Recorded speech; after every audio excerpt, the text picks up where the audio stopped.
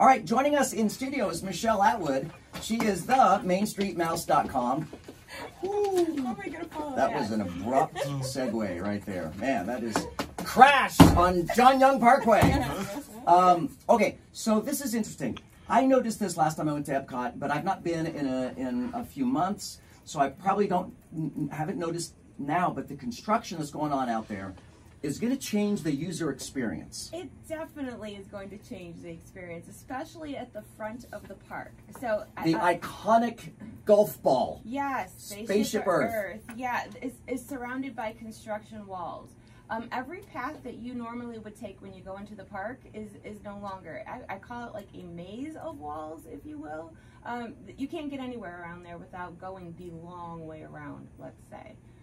And the Flower and Garden Festival starts today, but if you are going to go out to Epcot, please be prepared because the front of the park is basically torn up, and I don't know how else to say it. It makes it a little bit tough. You got to walk around everything, yes. and then if you are there looking for that iconic picture of you and your family standing in front of Spaceship Earth with that iconic structure, you're going to have construction walls in it. You will have construction walls, but they're pretty walls. I mean, if you I'll tell you, probably nobody better than Disney when it comes to hiding construction yes. and working around it.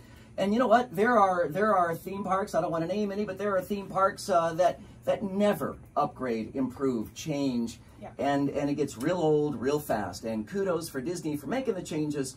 But in the short term, it's going to really change your user experience at Epcot. You know, exactly. And that's what I tell my readers, too, when they have concerns about the walls and, not the best photos.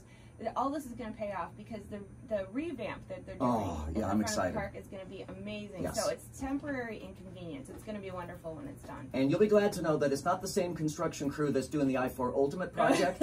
So we do expect some efficiency and some speed with regards to the construction there at Epcot. Yeah, that'll be faster. Yeah. If you want details, you can check it out right now. It's Michelle Atwood. It's the MainStreetMouse.com. Make sure you put the word "the" in there. The MainStreetMouse.com. Michelle, thank you. It's 8:43 on Orlando's Morning News.